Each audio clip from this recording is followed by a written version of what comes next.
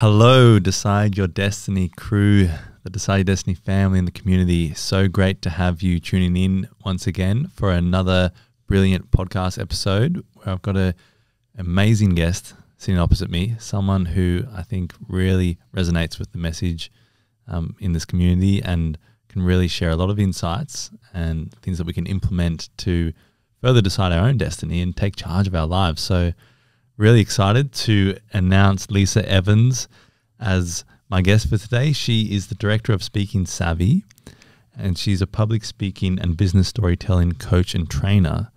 And more than that, she pulls on her long history of being a midwife and all the things that she's had to manage in that world, and she combines that with her own flavor of coaching and training. So yeah, I'm really excited. Lisa, thanks for joining me. Thank you so much for inviting me, Kyle. I'm super excited, and thank you for that lovely introduction. No worries, no worries. Thank you for coming down. So I guess let's start with, your career as a midwife, because, we've spoken before, and, for the listeners, Lisa and I have known each other for about a year now. We've been getting to know each other a bit more, but we definitely had that sort of connection. I think we have that similarity of that calmness, that kind of intuition that's inbuilt. And I think a lot of our history or time spent in maybe hospital areas has me as the patient, you as helping out the patient. But yeah, I guess I'd love to learn a little bit more about your time as a midwife. Yeah. So ever since I was little, I always knew that I wanted to be a nurse. I used to bandage my dolls, and I'm from London, and we actually had there was a doll hospital where you could actually take your teddies and your dolls to be repaired. This was in the day where teddies were jointed and dolls were jointed. Wow. So sometimes their arms and legs or their heads would fall off. And Mum would take me on the bus to the doll hospital, yep, and the dolls would get repaired. Yep. And I remember one day the nurse at the doll hospital, she handed me the doll after she'd bandaged its head back on and she said, "Now Lisa, you take the doll back home and you take really good care of her." And it was at that moment that I was like, wow, this person obviously wasn't a real nurse, yeah. But she was in charge of the doll hospital, and I just I felt so grown up that she'd given me this really responsible thing to do, to look after this doll so that her head would heal and she would become my favourite doll again. And I did. I went home and I nursed her, and that was really the seed that was planted. I was probably around 6 or 7, and I started my nursing career as soon as I could. So I was about 17 3/4, had to wait, and then I began my training. So initially it's 3 years to be a general nurse, and then an extra almost 2 years to become a midwife. The training's changed a little bit now. You don't have to be a nurse to be a midwife. But back then when I did my training many years ago, that was the pathway that you did. So then I was a registered midwife, and then I specialised and I did some further training of around a year, and I became a neonatal intensive care midwife. So looking after prem babies born early on life support. Wow. Very challenging, high-tech area of nursing, but I really just took to it.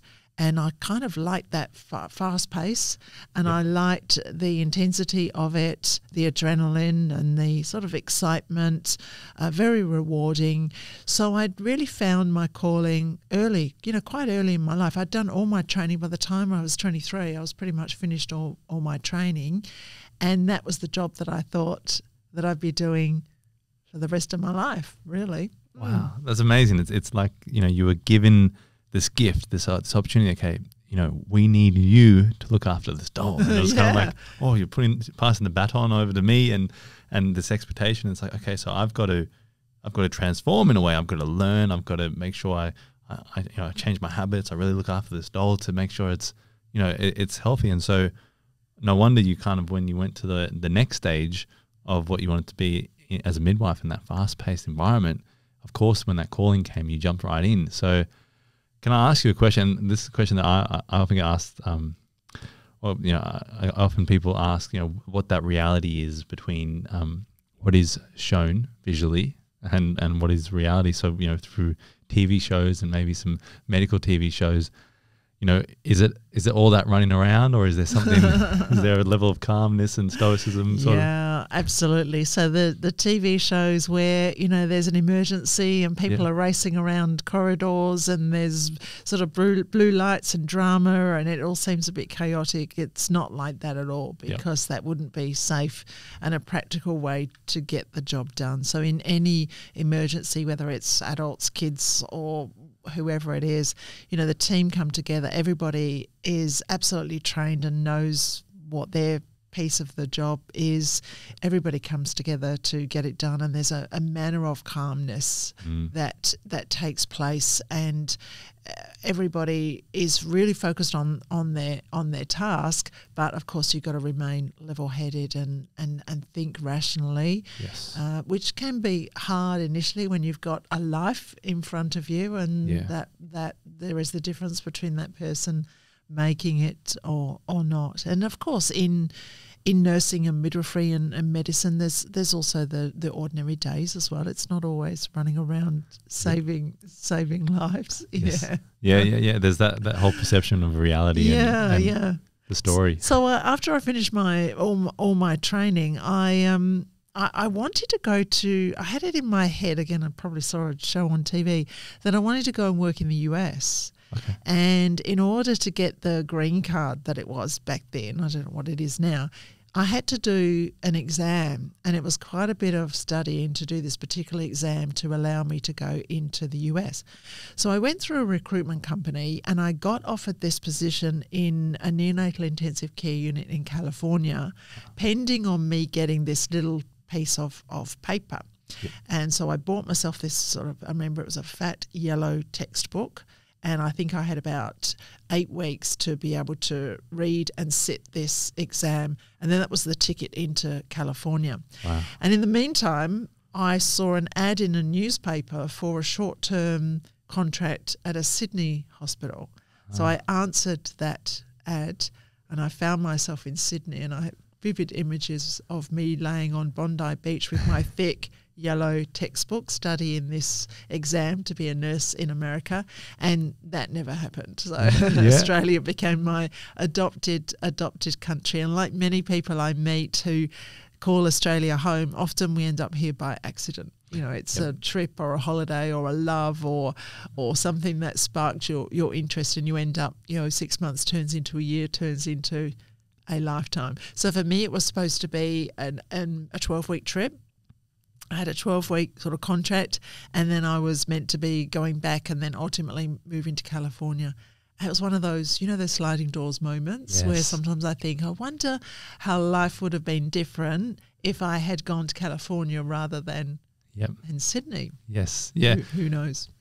Well, I guess part of that is the recreation. Like you're definitely not shy of recreating yourself, and I think if you would have gone to either place, do you think you would have kind of ended up where you are in terms of your career now?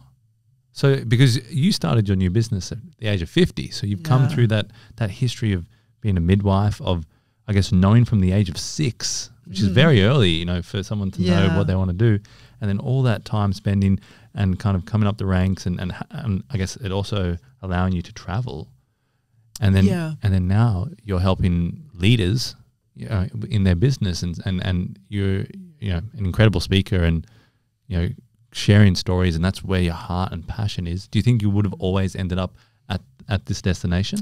I don't think so. I think that these days people have portfolio careers and there's lots of opportunities and pathways. Yep. When I was going through school and high school, there was that expectation that you'd pick a career and you'd stick with that career and maybe have your family, come back part-time. But really in nursing, there are a couple of different streams. Once you go up the ranks, you can either move into management, you can take the research path and you can become sort of academic research, or you can go into teaching is the other one. You can become a teacher and teach nurses. So that was really sort of the career option that I thought about. And yes, I did get the opportunity to come to Australia and ultimately settled in Perth. But my defining moment was the day that I lost most of my hearing. So I didn't have any choice about leaving my career. Wow. I had a virus that destroyed the nerves in my vestibular system. So it caused an incredible, when the virus was at its peak, it caused an incredible dizziness. I had severe vertigo that I couldn't even lift my head up. And this tinnitus. So I had this, tinnitus takes different forms. Some people it's ringing, some people it's sort of ticking or hissing. Mine was like, did you hold a seashell up to your ear when you were a kid? Yes. Yeah, that's what it was like, but quite intense. And that's all I could hear. I could hear this whooshing and I could hear this dull sound and this terrible tinnitus. Now, thankfully, the dizziness settled down. The tinnitus remained, and I was told that there was absolutely nothing that could be done about my hearing loss because it was nerve. It had been caused by this virus. So I had a tiny amount of sound left. And then there was the reality. So at this stage I was just about 40 that I couldn't be a neonatal intensive care midwife anymore because it wasn't safe or practical. It was too demanding, too challenging, high tech. So I then had to really think long and hard about what would I do for the rest of my career. And I didn't know the answer at that point. I didn't know the answer. That's daunting. I did feel sorry for myself for a little while. Sometimes we just have to allow a little bit of self-indulgence before we pick ourselves up and put the pieces together. And in those moments, the things that were going through my mind were, why did this have to happen to me? What on earth am I going to do for my career? And at that time I thought, well, I'm 40, who's even going to give me a job? So I didn't know the answers to this, but I knew that I had to do something. So when my kids were little, by this stage I've got 3 beautiful daughters and a wonderful husband. So at this stage I had started an MBA and I thought, right, I'll go back and I'll finish off the MBA. So I fast-tracked. I'd been doing it, part-time work, part-time, 1 unit here, 2 units there. So I went back and I enrolled full-time and I finished off the MBA. And then I got a job in the Department of Health, so in the Commonwealth Department of Health, Federal Public Service. And I was looking forward to sort of using my health experience but working in the public service. But unfortunately it turned out to be not healthy at all. It was a toxic workplace where there was a culture of bullying. Oh, gosh. And I quite naively, I was brought up, Carl, that if you see something, you say something, right? Yes. So early on, I'd only been there a few weeks, and I observed some behaviour towards another person by a couple of individuals that was just not okay. And so I called it. I called it, and as a result of that, I then became the target of prolonged, sustained, intensive bullying behaviour. And my world changed then. So not only was I coming to terms with significant and permanent hearing loss, I was now in this really unhealthy environment. And as a result of that, I pretty much stopped speaking out. I became really withdrawn, really isolated, and really quite low, and just couldn't make sense of, I'd walked away from my career and it was so different. So critical care nursing is all about frontline decision-making, definitely teamwork, and about getting the job done, really. And then I'd moved into the public service and I just couldn't make sense of it. I thought, how does anything even ever get done with all this red tape and these processes? And so I was trying to navigate that, and then it became this toxic workplace, which was really challenging, and that was harder to handle than any physical assault on my body. This pretty much almost destroyed me. It was really bad. Wow. During that time, I got invited to take part in a research trial, and I got a cochlear implant. Wow. So that was the beginning of learning to hear again and speak again. If you can't hear properly, it impacts the way that you speak. And also the cochlear implant, you have to retrain the brain to hear again using new neural pathways. Yes. So the artificial sound that comes in from the device comes in at a slightly different time to the natural sound that I still have, tiny amount. So my brain has to squash the two together. And so I was committed to my rehab. It was hundreds and hundreds of hours with the research team. That was one of the criteria of being selected on the trial, because there were more people that could have benefited from the device than there were places available. Yes. But it was a rigorous process, and one of the things that I had to do was commit to the intensive rehab. Some weeks I was at the hospital with the research team, like 4 mornings a week. Oh. And so I went through this period, and during that time, in learning to use the device, it's a very slow process. First of all, when the device was turned on, it was just noise. It was indecipherable what the sounds were. And then gradually I could recognise that the sound, maybe this sounds human. And then after a few more weeks, maybe this sound is high-pitched or low-pitched. Maybe it's female, maybe it's male.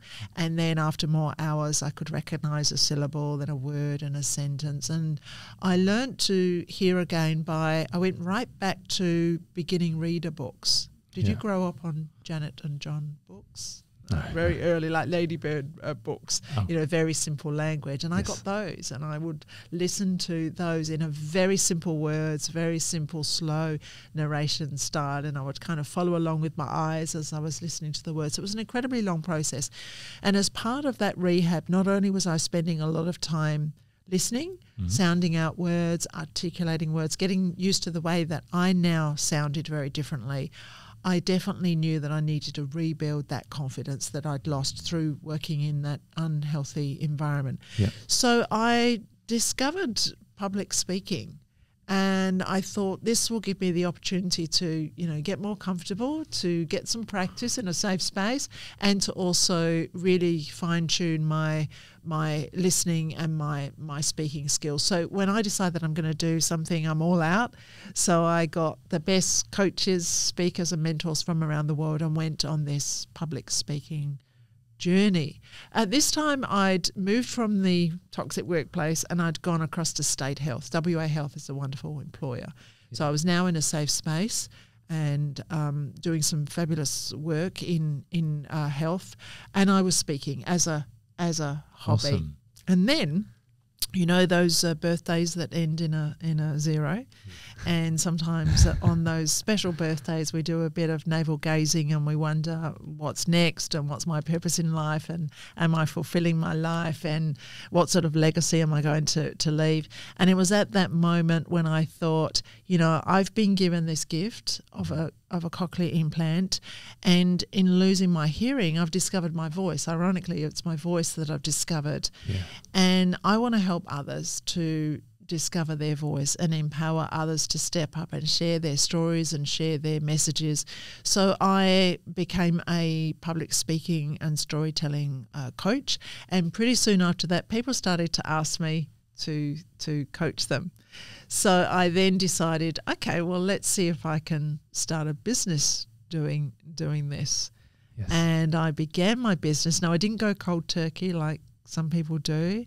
I decided to transition from being an employee to being a business owner. So I reduced my hours, built up my business, and sort of juggled the two, because I wasn't sure whether it was going to be for me. I wasn't sure whether I was going to be any good at it. I didn't really know. They certainly didn't teach you entrepreneurial business startup skills when I did an MBA many years ago. Yes, yeah. Well, it's good to be able to dabble and try and have a taste is so important before you jump and you throw all your resources. Absolutely. Some people don't have that choice. They're made redundant, or for whatever reason they've got to jump right in. But, I'm very grateful working in the public service. There is flexibility. You can access all sorts of different policies to allow you to work flexibly. And I just didn't feel ready to make that big leap. I'm glad I did it the way that I did, because there was no pressure. It meant that I still had an income. I could invest in whatever I needed to help me to set up all the things that I didn't know. I needed to learn and find out and set myself up. So do you feel like you're more confident on path now than you were when you became a midwife, or are they both similar sort of feelings? Like when you were becoming a midwife, you were like, I know this is it. And then now in this career, you're like, I know this is it at the same level, or is this a bit more deeper? Yeah, I think that when I became a midwife, that feeling was more like a calling. Yeah. This feels like a purpose. Okay, awesome. And I think that not only, there's a long period of time passed, so obviously age and wisdom and different life stage and different outlook on life, and that, facing mortality and realising that life is short and life is precious and we need to make the most of every day. But I didn't choose this detour. This was something that was thrown at me, and this is what I decided to pull out of it. And there's not a day that goes by that I don't miss my previous career. I wouldn't have chosen to walk away from it, I don't think.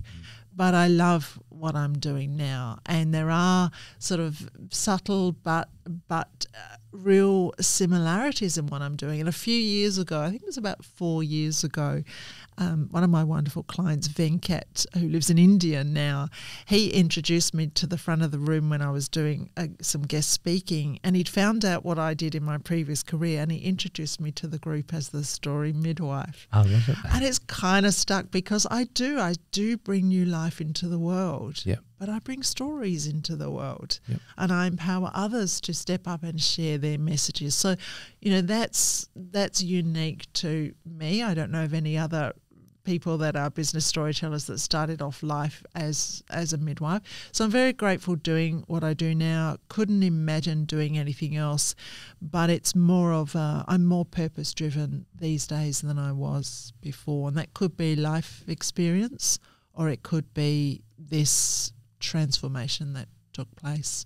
Yep, and I guess a lot of things are falling in place for you, where that calling was kind of you going, taking the step, where, like you said, now people are falling into place. You're being introduced and someone uses a line, and that's like, okay, I can combine that into who I am and I guess my branding, but also kind of this, when the synergy starts to happen, then it's like a real purpose. You know that you're supposed to be out there, delivering that. I guess I want to know some of the specifics of how being a midwife has helped you in your business and creating your business. So I believe that you'd be incredibly intuitive through the challenges, not only as a nurse, but also through the hearing challenges.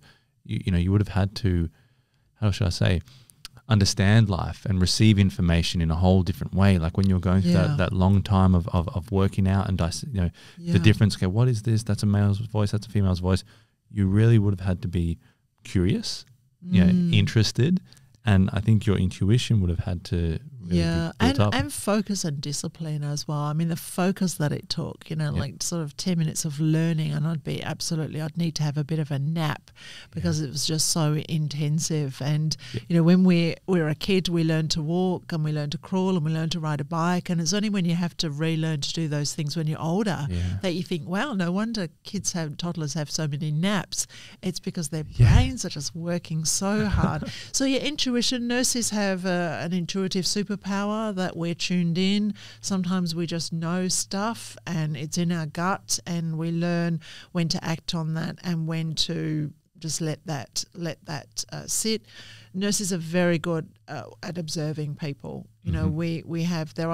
Technology is, there's lots of technology out there. There's lots of diagnostic sort of tools and things that we can use. But at the end of the day, it's our eyes and it's our ears and it's our sense of smell and that touch when we know what the priorities are. Yes. And, when you think about nurses that work in triage or any type of nurse, we're constantly working out priorities, what needs to be done next, who needs most attention, and also how we can get the best out of people. So getting the best out of people when they're, tired and grumpy and sick and don't want to be there and are fearful and don't know what's going to happen. Those skills are also good for coaching as well. Yeah. So definitely intuition. I'm flexible and adaptable. I'm also very firm. So there's nothing harder in life than having a baby and becoming a new parent, and it's a whole different time and stage in life. And mums and parents put their life in your hands to be able to sort of teach and educate them. So I find now that I'm able to attract the right type of client who wants to work with me. So sometimes people will find out that I've got a health background, or they kind of have a conversation. And coaching is a very personal thing. I think if you're looking for a coach, you're not going to be distracted by the shiny website or the testimony. You really got to have a conversation and go, are we a fit? And sometimes that might be a discussion around, are our values aligned, or what is it that you want to achieve? And am I definitely the right person who can help you do that? And that's trial and error. In the early days of business, I was more broad in my approach, and I would try and help, pretty much everyone. But over the years, I'm now 7 years in business, I know exactly who my ideal clients are, who I'm best able to help. And I say no to a lot of things now. Yeah, isn't that liberating? It's liberating, but it's also necessary as well, because in order to show up and be my best self, I can only have 6 executive coaching clients at a time. I can only do so many days of workshops and trainings. Yes. Well, I've noticed it in my own business that screening process is so important. Yeah. Because one bad connection, or one, client who maybe is just incredibly problematic and believes they want help, whether it's with their photographs, whether it's with whatever it is, but they don't really want it and they're just going to take you for a ride, that can suck and bleed a business dry. Yeah. That sort of a screening process. I love the idea of having a conversation first and being able to speak. And you're right, that personal touch, because you can see, okay, this is award winning, this is, has got these many, trophies as this coach, but you really need that connection, because I'm going to go through a lot with you, and I'm going to open up with you. You're going to share your thoughts, your fears, your all sorts of challenges, and it definitely has to be a fit.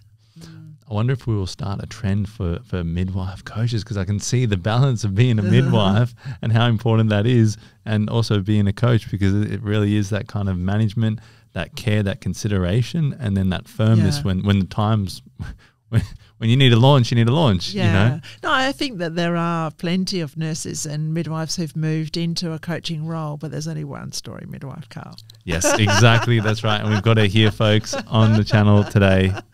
I hope you're enjoying it. So I'd love to move on to a couple more questions that I have. I usually finish up with a few specific questions. However, you touched on kind of that transition, and, I look at it as maybe death and rebirth. Like sometimes your old self has to die off, or maybe the limiting beliefs of yourself has to die off through experiences.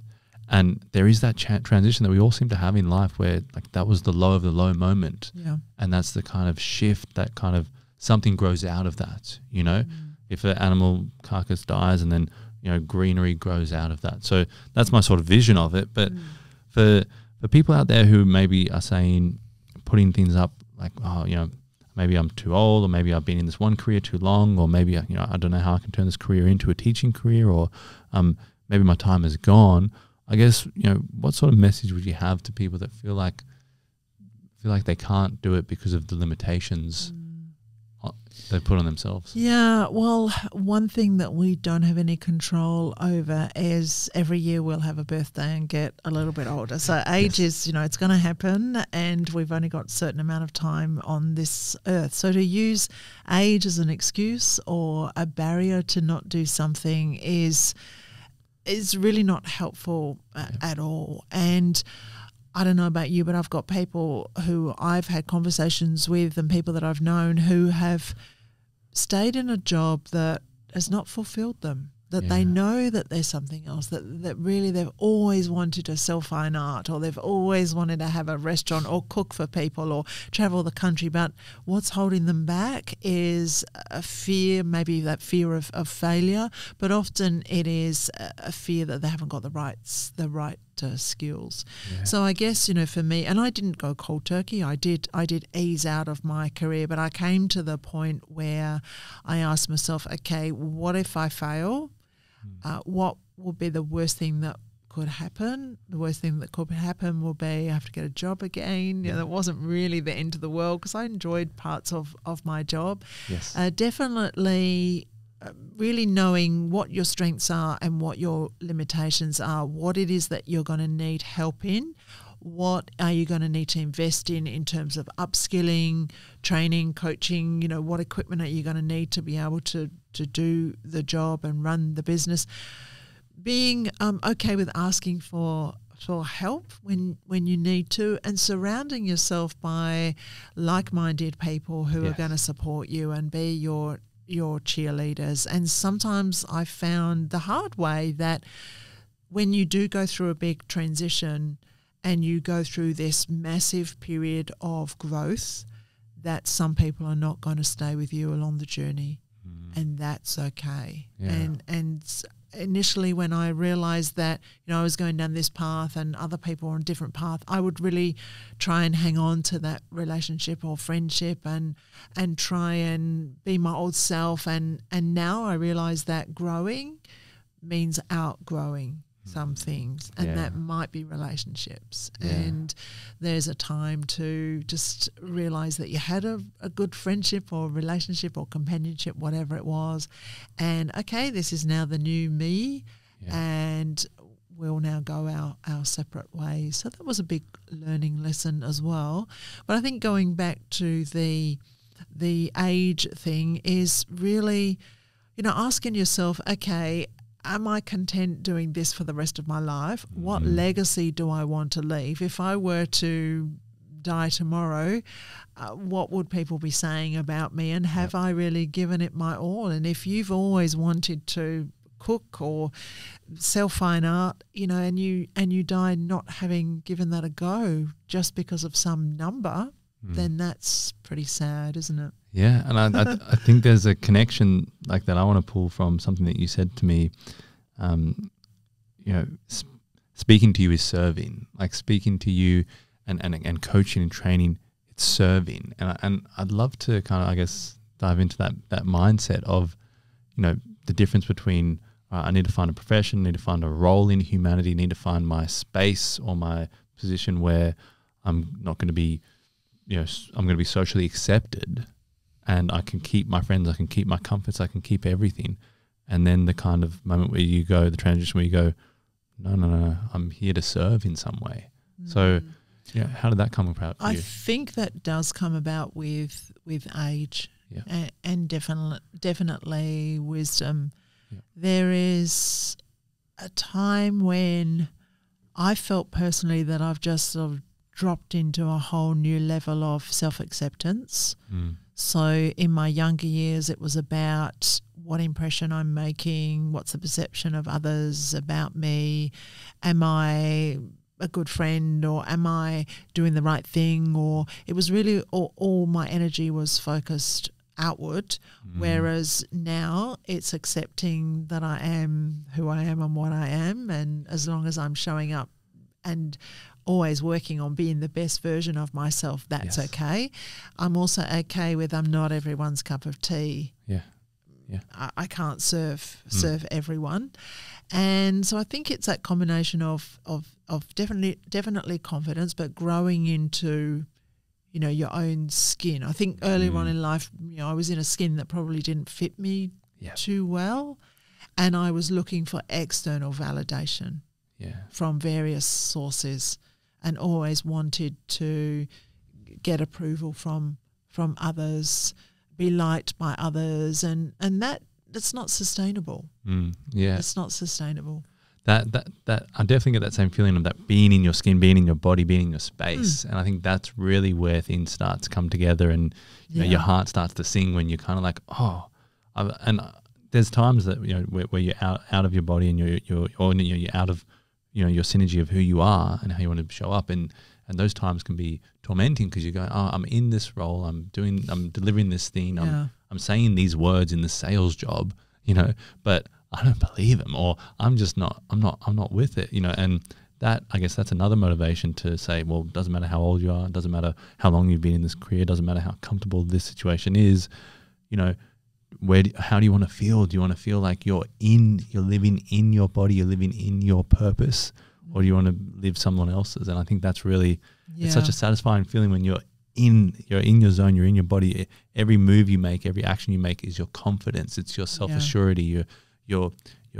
I think that's something that's really.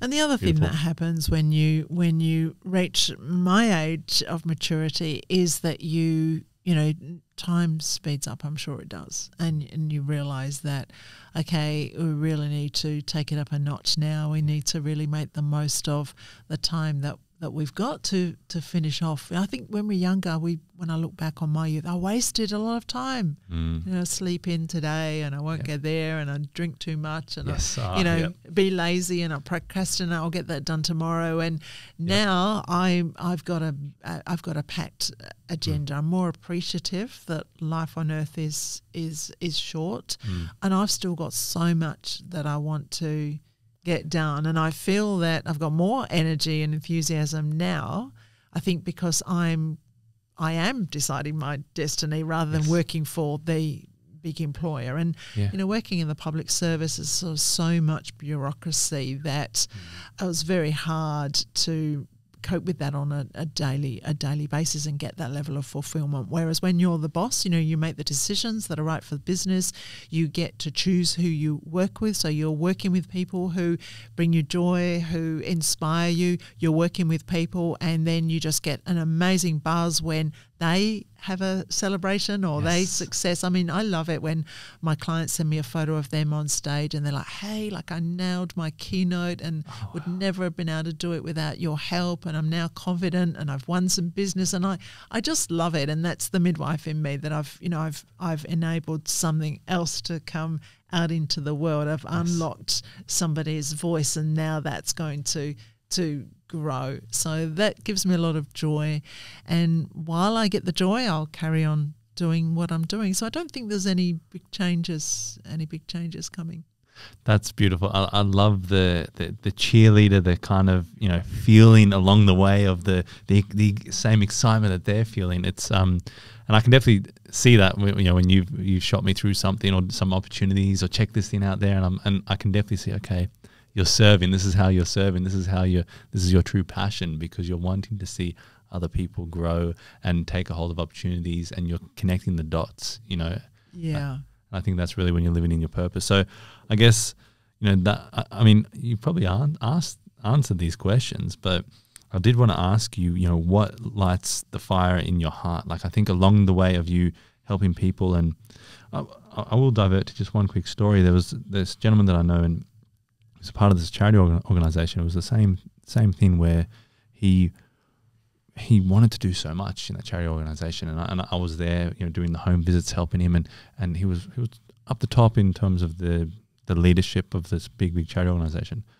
But he noticed bullying, and there was a lady who actually wanted to commit suicide, and he went into the office and said, "What the hell is this? We're a charity organization about, you know, breathing life into people, not bullying life out of people, you know." And so that sort of thing, and where he was trying to, you know, give to, like, it would be a family out in the western suburbs of Sydney, and wanted to give a lot more than just a $50 Woolworths voucher to a family of 6 who, you know, the daughter had hit her head due to an explosion back in Afghanistan, and all these different sort of things. So there was a lot that he wanted to do, and his environment, he wasn't able to do it. So he eventually, because he was challenging the status quo, he got pushed out of there. They announced that he was retiring. They gave him a car, and they said, "Oh, by the way, so and so is retiring." And he went, you know, got all these lawyers, went on this legal battle, and he just went, "You know what, I'm spending so much time and energy trying to fight this. I need to go and create my own thing." And then he created his own charity, and he would literally see a homeless person on the street and pick them up, put them in a night somewhere. He would see how he could get them a job. So really incredible, you know, vision of what he was doing. But he was really finding out that he couldn't do it in the confinements. He had to find a way to serve with his own skills and create something. So I guess, you know, what is it that lights that fire in your heart? Is it that seeing, you know, the people that you're adding value to kind of win and create their own sort of, life. Is that what it is? Yeah, that's a really good, you've nailed it. That's a really good feeling to be able to use my skills to help people step up and be more confident, be their authentic self, go out there and share their messages with people, because we've all got stories worth sharing. Yeah. But often people don't think that they have. They go, oh, look, my life's ordinary, or who wants to hear about my story? And so that gives me a lot of joy. But the other thing that lights me up on a personal level will be my 3 beautiful girls. So they're adults now. My youngest is 23, my eldest is in her late 20s, and they are just 3 awesome human beings. Yeah. And when I look at them as strong, independent women and what they're doing and what their values are and how they give back to the community, it really makes me feel very proud. So the fact that I've done the parenting thing and have come out the other end, and the girls have survived and they're thriving, and they're making a difference in the world. One's very creative, one's all about earth and the environment and whatever she can do, and one is a nurse. One took after me. Wow. It's her second career. She did her first career as a hairdresser, and now one day she came to me and she said, Mum, I think I want to be a nurse. And wow. That really gives me a lot of joy. Definitely. It's inspiring. So I guess when you've got young kids, they're taking different paths, and they're coming to you with questions and where do I go down this way if I become a nurse and those sorts of things. I guess my next question that I'd love to finish with, or second last question, would be, what does deciding your destiny mean to you? What would deciding your destiny mean to I guess you, and how you would relay that to someone like your daughter? For me, it's all about choices.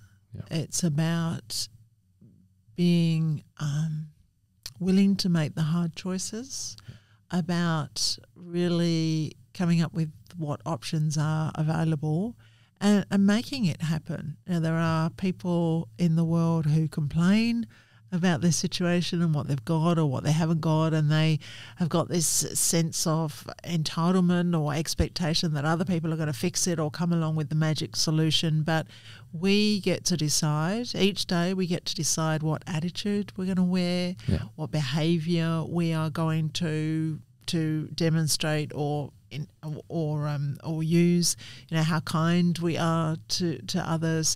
And it's knowing that we do have a choice. We always have simple choices within, and sometimes we don't make the right choice. Hopefully we do more often than not, but it is a learning journey. So just remembering that we get to choose. Always we get to choose. Don't sit around waiting for other people to make it happen. Make it happen yourself.